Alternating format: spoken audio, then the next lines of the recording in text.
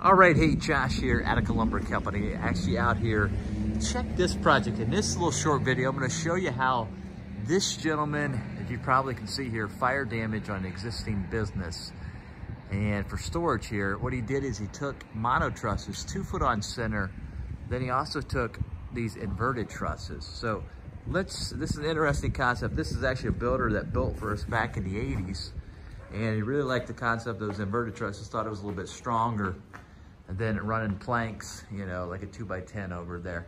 But check this out here, 2 foot on center, mono trusses. And then you can see what he did. He bridged this because, you know, putting these mono trusses up against the chimney right here, you can see how he bridged that, those 2x4s up there on the sheeting. All right. And then over here, interesting concept here. I don't know if you see this a lot here. You probably don't, but these are called inverted trusses. And you can see again, 2 foot on center, connected up there to the 7/16 sheeting. And again, this is gonna be storage.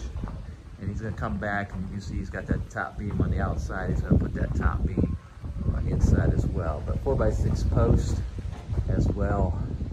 So an interesting concept there. I don't know if you've seen that before, but inverted trusses, you know, and then also he's running these mono trusses, again, 2 foot on center. So again, comments always welcome. And until next one, keep it locked and loaded right here. Attica Lumber. Attica Lumber since 1925.